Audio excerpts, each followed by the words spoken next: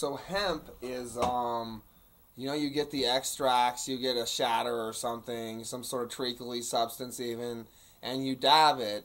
But the dab extract is nice and all, but wouldn't it be cool? Because often they come in a little bit bigger boxes and jars or something for like a gram of shatter. If you could put in like up to a gram even of bud of the same variety, so then like you get a sample of the bud and you can hit that a little bit, and then the shatter lasts a lot longer, because it's a concentrate.